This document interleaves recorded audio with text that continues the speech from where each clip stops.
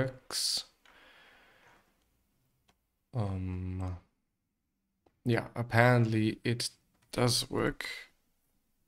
Yeah, wonderful. So, hello, welcome back to another Houdini tutorial, or model along with, or just showcase. It is about, I think, differential growth. Might be the case that you can call it that. I do not actually know if it is this, but I think in terms of its style, it is quite similar. And I actually haven't seen like a tutorial on that yet. I have just found a website some time ago. I might link it into the description. I would actually really like to do so because I do want to give like the credit where credit is due, because there's actually quite nothing besides like some paid courses on that thing. And yeah, so there's a bunch of other stuff that's actually like besides the point. I might get into one of the other things later on as well. So the basic technique is using p-scales, so the p-scale attribute, and then transferring that attribute using a solver node, so inside the solver, to like generatively remesh a base model. And let's actually tidy this up a bit. Really sorry. So it's just only this piece here, even though part of it is also like for rendering stuff and whatever. But yeah, so we start with, in my case, a box and a normal node. The normal node is quite important. And on the other hand, we're having an add. It might also be a circle. It might also be something else that just can generate points. That's quite it. Then we have an attribute create node that is creating a p-scale attribute for this certain thing. I might actually zoom in a bit for mobile devices. And there is actually not that much to think about besides this first value here, which apparently, for whatever reason, does change like the whole appearance of this thing, as well as it is the case for the points that I could actually also show you. I think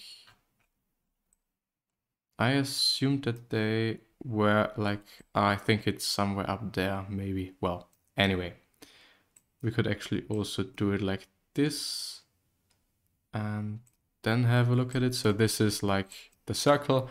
I intentionally decided not to have like a million points, because in the end they act like forces for like the geometry inside of it, or the geometry that we wanna remesh or distort or whatever.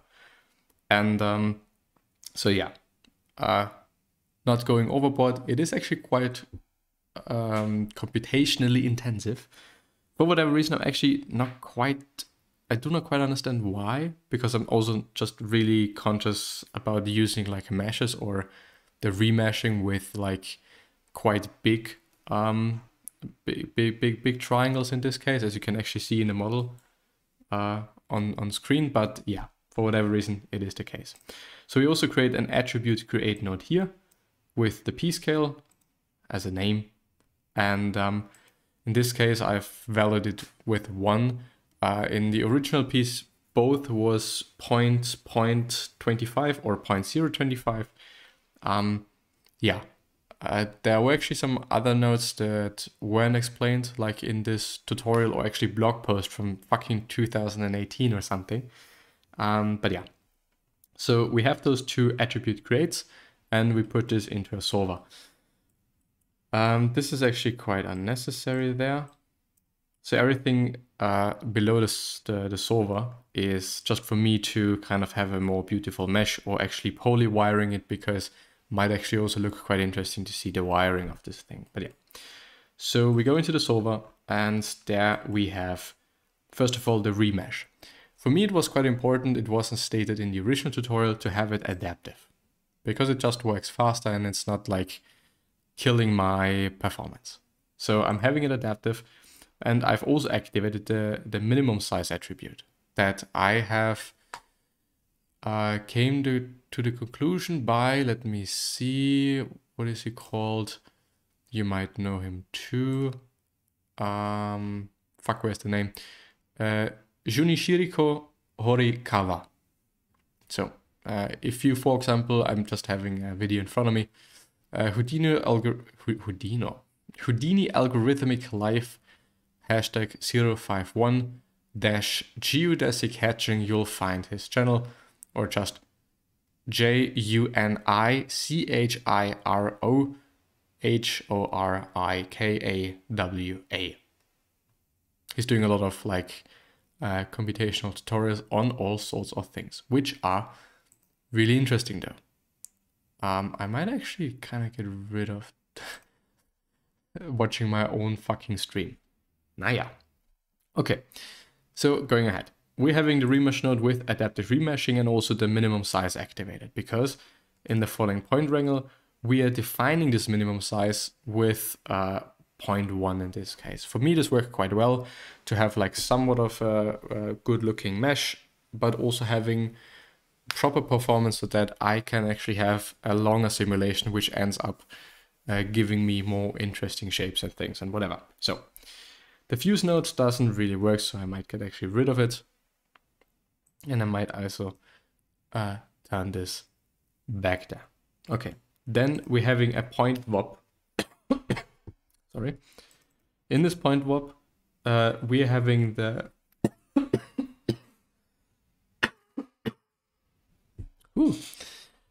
we are having the p value to the position, and so with a unified noise. Which for me, I gotta be honest, I think I could also just not use it. For me, it doesn't change that much. Might be also a mistake in my setup, but whatever. Also set to 3D input and 3D noise, and then normalizing it and then putting it to the normal. So basically the whole script works on the normals of this thing. Okay. What I have added now is measure the curvature that you see with this coloring here. So you're having the convexity and also concavity. This also creates an attribute. So by using, for example, a group, you can define this convexity and concavity by, for example, saying at convexity bigger than 0.7. So if I change this, this would also then take a different amount of points here. But why do we do this? And all these other groups are besides the point now, so you basically just need this one. In this attribute transfer that we have also connected to the first input, so this attractor points that we have defined outside of the solver, if we go into here, these settings apparently change something. For me, it doesn't do that much actually. But in the attributes, we set points, p-scale, and also a destination group, which is them. So basically, at least as far as I can understand it, we're driving the whole thing using the convexity/concavity points that we have decided to use. Because there's some work by Christoph Bader around all sorts of growth algorithms and stuff. And one of them is actually growth by curvature. And so I thought, well, what if I just take those 2 points, or those few points, those concave or convex points? Okay. Then we are relaxing in it, also by p-scale, also mind this attribute here.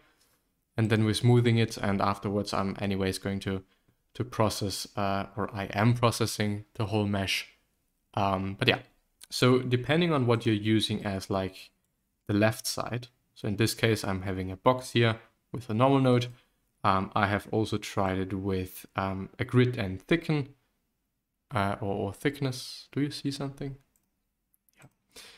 And you could also use a sphere. You could basically use everything. And quite all of it really depends on your computational power that you have available. Because as I said before, it is for some reason quite intensive. But so if we select the solver and view it, we can see something happening, and it is actually also quite interesting to simultaneously have a look at the point groups. So what we can see here is that we're having some sort of growth that I do to some degree understand, and to a big degree I do not. But for me, it really worked the best using like this curvature method.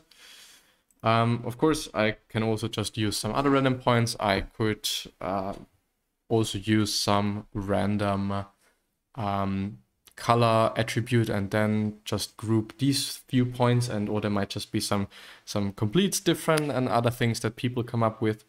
But this was quite just some interesting things for me to go with. But let's see if I've actually, yes, the group one, these things are necessary. And yeah, and it also really depends, as I said, on like the initial geometry, which in this case was just some block. So it's doing its thing, and it grows in some way. Most often it is kind of the same way, due to the quite big tessellation or remeshing.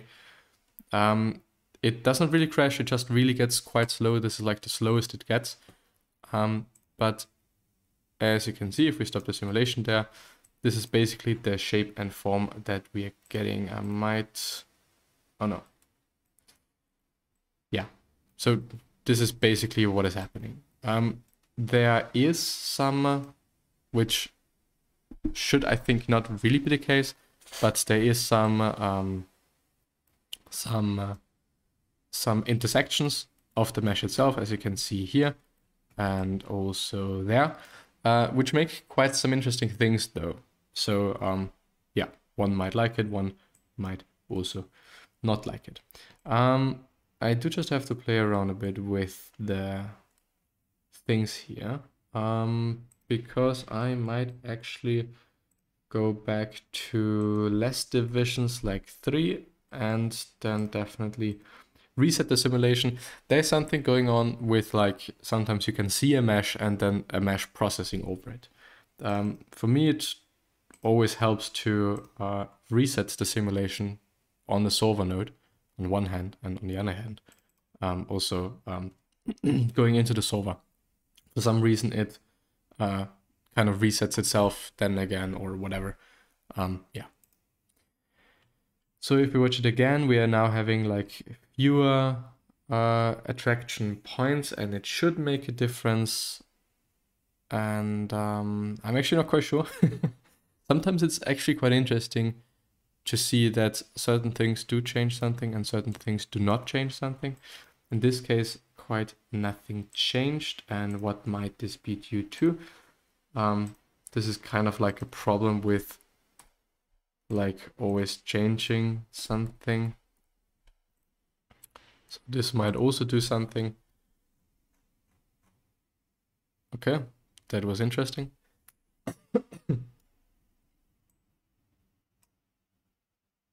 So to some degree it is like unpredictable. To some degree it is. So as you can see now, I don't know what it is doing. It is doing something.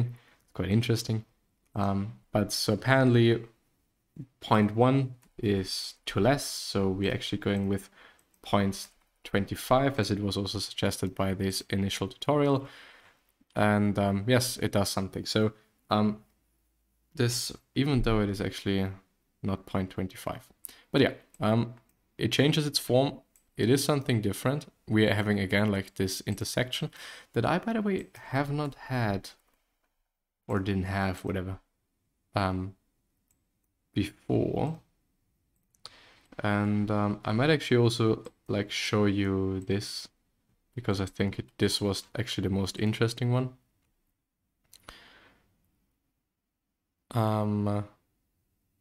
But yeah, so you're actually achieving like this, I think at least, quite beautiful, like brain tissue-ish, lump-ish, flower-ish type of geometry that I think you can do it in Grasshopper too, and also processing, which is a programming language. But I just think it's really quite interesting and might be quite useful for some people out there. But I actually really want to figure out why it looks different than I used to see it, because it looked way better than this, which is a pity, which might actually be due to me changing this. So yeah, might be the case. I actually don't know. I mean, something is different. I've never seen this actually before, like this way of it behaving. But I'll take it, I guess.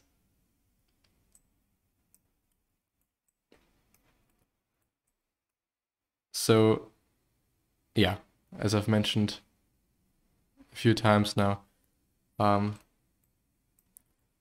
it makes some strange forms, it makes some really interesting forms.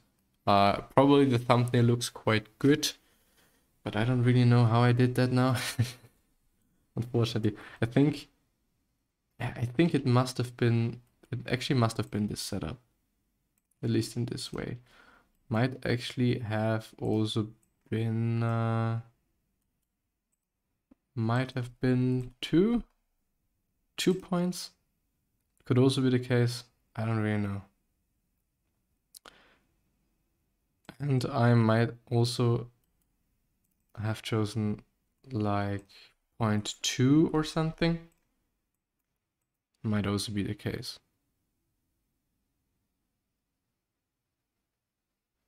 But yeah, changing anything about like the this iterative part here, like in the solver, really does change quite a lot of things.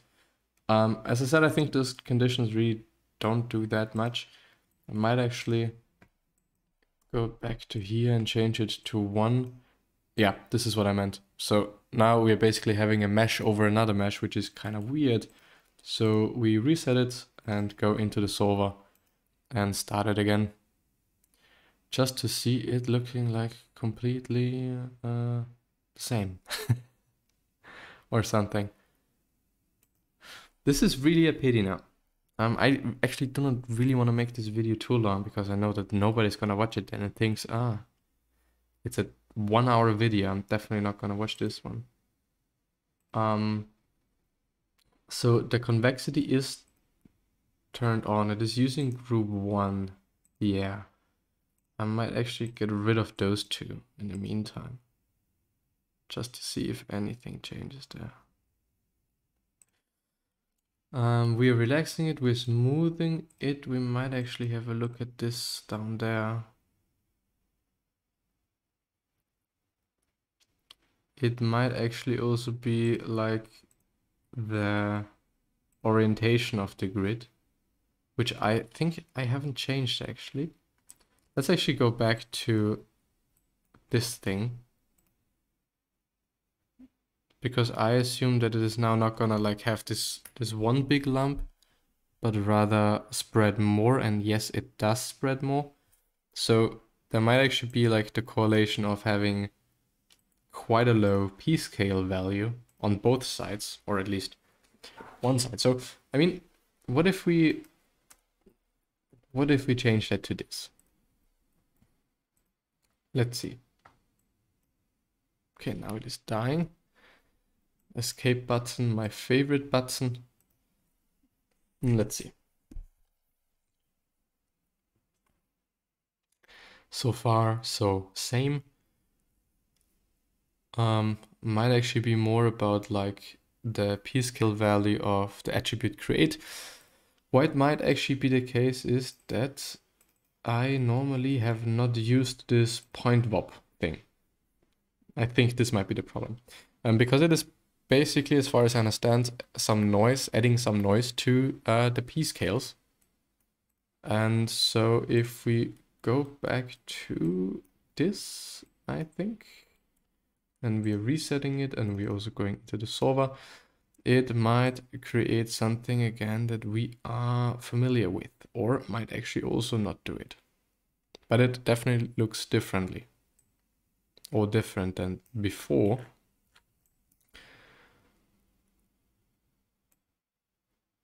But yeah, so if we let it grow for a bit, it's gonna become like some sort of one thing. But as far as I've seen, I think, please take it with a grain of salt, by using this convexity, so driving the whole thing by convexity, there should not be like intersections. And as far as I can see here, there is also no intersection, I think. I've actually seen some tutorial. So this is a completely non-vex tutorial actually, which is might also be interesting to some people. And one might also play around with like all of those variables or possible ways in which one could drive this process, like not having curvature, but maybe having the volume of certain elements, or like just the color or something. We might actually also do this just for fun, because actually also I want to see it. So we are using a random attribute,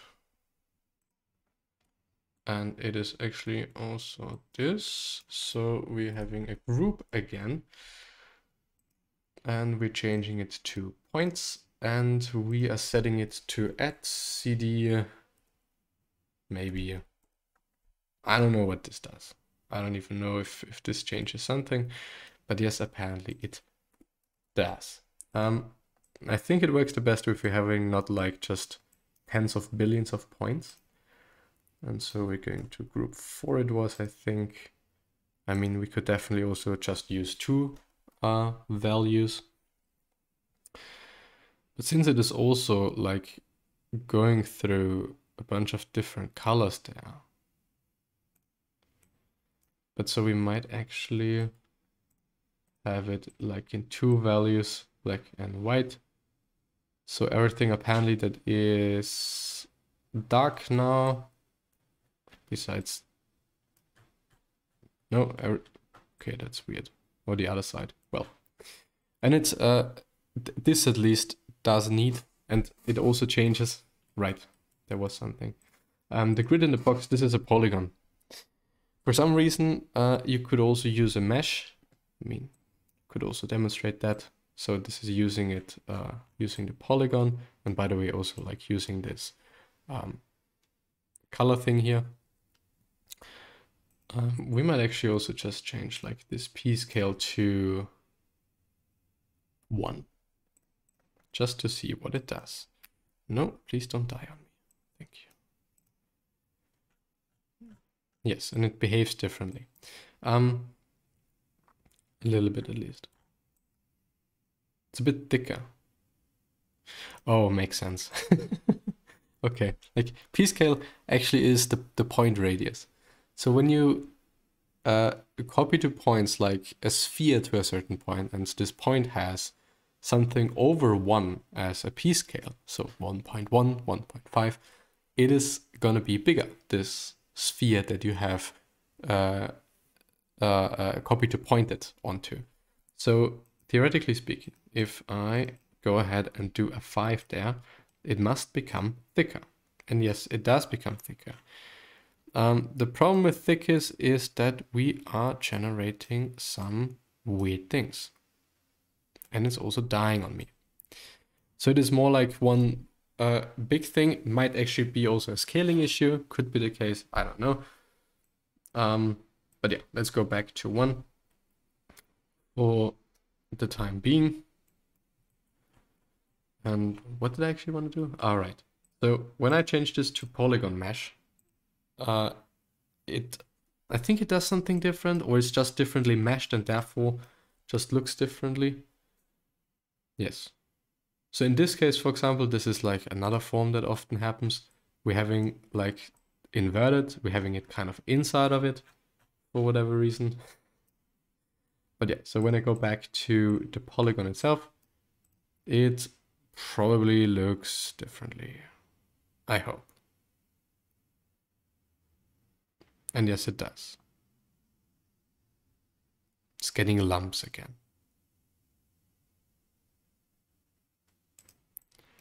Right. Okay, that is actually it with the mesh growth thingy thing.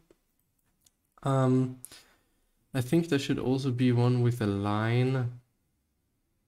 Might be this. Where is a line? There's a line. Please don't die. Yes, this it is. So we're having a line connected to a POP network. Everything else is like up to you. So we're diving into it. We're having this line here. And in the source option, we're having the impulse activation with a code $SF equals 1 to make sure, as far as I can understand it, that we're only having it run once. Then we're having a pop wrangle to also add a p scale to the end and start point of this line, or all the points, because we might also have more points. Then we're having a pop solver, and after the pop solver, we're having a pop wind. And the most important part, gas particle separate 1. I think the settings do not really matter here, but this makes sure that those 2 points of the line do not connect and or do not hit themselves or have a certain distance in between them and other points, or every point has some distance in between them and other points. And the thing is, inside of the solver, we're having a resample node. So we're basically starting with a line and then add more points to the line while this line just being distorted, but we're resampling it so it just stays a line, but just with more points. As far as I can understand. Might also be wrong, but it kind of does something like this. So this is also in 3D space. I know that there are quite a few tutorials on that. Why can't I see? Okay, there we go.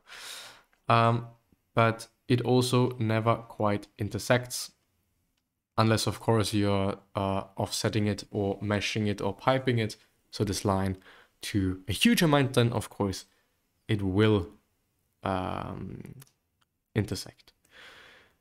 You could also project this onto a plane in some direction. You might actually also do this with a circle here. Wherever this circle is, there is a circle. I actually don't know what this line is anyway. And so what is happening is this. Oh my god. Which I think also actually looks quite nice. Okay, I think this is actually it. There's nothing more to say. Of course, you need some sort of a force to like initiate change. In this case, you could use a pop force. I've used like this pop wind and this thing, and one might actually also kind of change those parameters to just say what happens, and it becomes definitely thinner, a more finer waving knitting effect, whatever. Or it is just really big, and then you're having like one big lump. Whatever happens to this when... And they actually do intersect, do they? Or is it in 3D? Well, it is in 3D. Interesting. But yeah, might actually be useful for some people. But yeah, up until then, I'll see you the next time, I think. In this... Well, I could actually also quickly do that. Somewhere here... Oh no, please don't. I think that I'm also having like... This is a flip thing. This is also something different. The thing with pop networks is that you theoretically could also use noise as a vector or as a line or as a point that is moving in space and collides with a wall or things used for generating geometry. So by then VDBing it, so VDB particle it and then VDB converting it and whatever might be an option. You might also create a line in between the points and whatever. So, but the thing is, I might actually just quickly show you. There is a collision. I think it's static collision, static object. If one is using the static object and also the merge like this, one needs to make sure that this merge is set to mutual. then you're also adding collision detect to then make actually Houdini think about like collisions, as far as I remember, might also be wrong here. And also to compute them and whatever. Inside of the static object, you of course choose with the sub path or obj path or whatever path you want to choose, some geometry that ideally is in proximity of this point or around this point actually as well. But for me, it only worked when using surface collisions for some reason, and also considering where is it? I think the size of the point, because might actually be inside of here. Collision, yes, the particle size. I think, as far as I remember, if it is too big or too small, it's not being like nothing is gonna happen quite. We might actually do this really quickly, just for me to make sure that I still know it. I actually don't know what I'm destroying here. But we're using this, that ends the other thing, and we might actually also use some sort of a box that is a bit bigger in the second thing here, because I think we could definitely also... No, it's a pity. I thought we could also assign like the second input of the whole thing, so I have to get back and rename it to collision or something.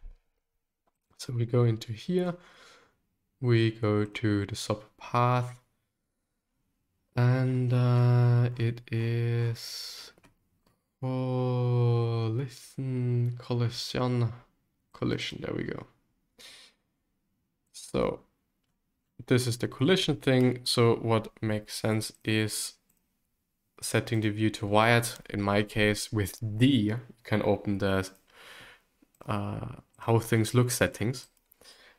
And yeah, then we need a pop wind. And I think it might already be working. Of course, using the most boring wind there is. And it might be the case that we also have to say that we want the first connection to be the thing that is... We might actually also get rid of this pop wind. Or we just have a bigger swirl size. Might actually also be the case. Just to better see, or we might actually get rid of it. I think we might get rid of it and use gravity, which is always down there for some reason. Yeah. Okay. So it should detect. And I do just want to see. Okay. So something is going on that I dislike. This is our collision thing. This is our initial whatever. We might actually also get rid of this. Oops. What is happening? Please stop. Thank you. We might actually have a look at this and use a pop location, which is actually also quite interesting because we're setting it to like 1 point, no 10 points, because it is doing it from the center, which might be interesting because audio or noise, I think, or I would say it would make sense to channel it from one direction or from one particular point and see how it behaves in this space. By the way, the space can also be deformed, but one has to use like deforming geometry if it is animated with some mountain node or whatever. But why doesn't it work? Surface show collision radius, which also shows us that we're using the right thing. What is this? Hidden. I don't want to be hidden. It is also not... Let's actually use the collision thing too. collision. Yeah, we see a collision happening here. And I think the problem that I have done is actually collision radius, surface, bullet data, no. It might actually be, yeah, this one has to be set to fucking mutual. I don't know why, but even though I think it could also be this, and there's actually one ignore merge relationship. But no, apparently I can't really like do it the opposite way around. So I think, yes, now it is doing something. Now it is popping off of this this surface here. I mean, at this point we could also get rid of the gravity to see this happening. And the beauty is that we can compute like really a shit ton of points here. And then, for example, having it like a trail. And you can like set the distance in whatever big thing. And then VDB from particling it. And then having something like this, which looks quite ugly now because we are set in line mode, so we're just seeing lines. But this is basically what is happening here. And one could definitely also use some other forces. There might be some way to draw a line from like the starting point or just from one point to the other. Or maybe if we're just having 1.1, maybe this makes more sense. Activation, what if it's 0? Constant activation, no. Well, there might be some way to just have 1 point or whatever. Don't want to fiddle around with it now. But also in the static object, one can also improve the bounce, which is then going to be this. So I think that it might be cool to demonstrate what if it's too big, this particle size. So it is already computing here that something is going on. It might actually also be about it being too small, 0.01 maybe. It might not be, sometimes it's not being detected, like that there is a surface or that there is like the collision object. But yeah, I think this is going to be it. I hope that I've been able to share something of value with you, and I'm hopefully going to see you next time.